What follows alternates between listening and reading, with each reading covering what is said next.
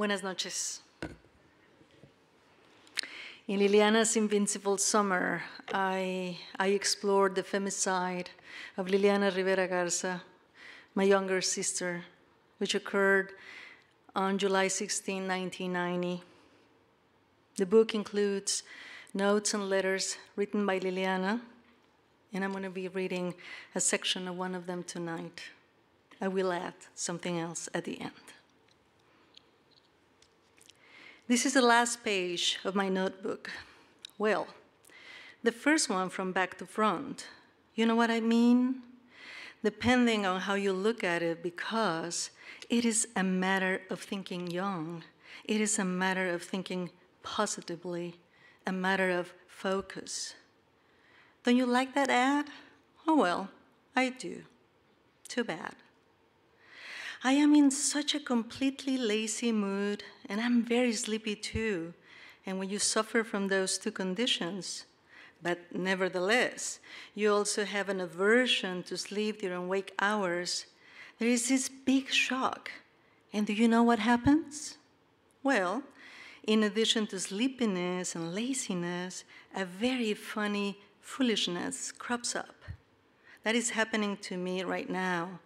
So much so that you even feel like sitting down or laying down or kneeling just about anywhere.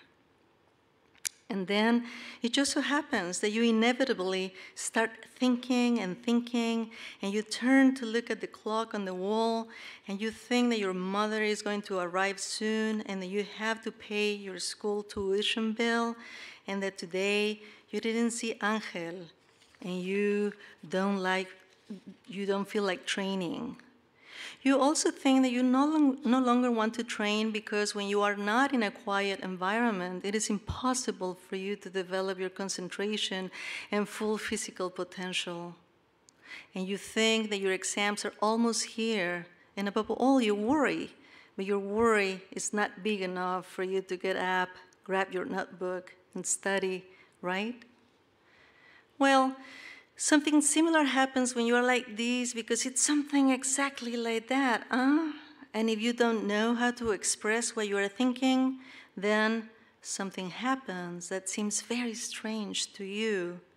It is something like wondering if you really are the one who is writing, as if, and suddenly, as if by magic, you remember a dream. And as soon as it arrives, it just goes away and you forget it.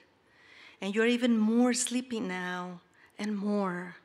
And ouch, your back itches, you scratch with fury because it bothers you that you can't scratch comfortably. Geez. And you wonder why they put so much chlorine in the pool. It makes my skin so very dry. And dryness is not the worst, but what your dry skin gives off. Itching. So you keep on thinking about the swimming pool and the chlorine, which in addition to the itching, leaves a characteristic smell of the so-called substance, whose chemical symbol is Cl.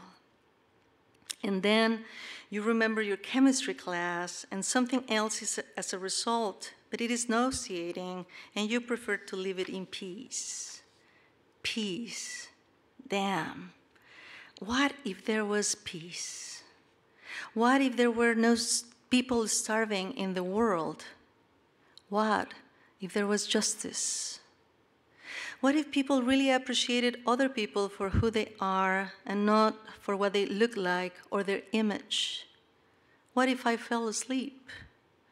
What if you knew what could become of me? You are never more defenseless than when you are rendered speechless.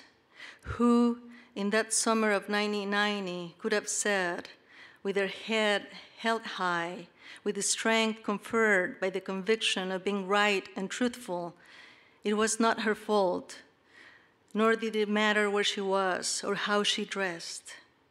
Who, in a world where the word femicide did not exist, the term intimate terrorism did not exist, could have said what I now say without the slightest doubt? The only difference between my sister and me is that I never came across a murderer. The only difference between you and her. Thank you.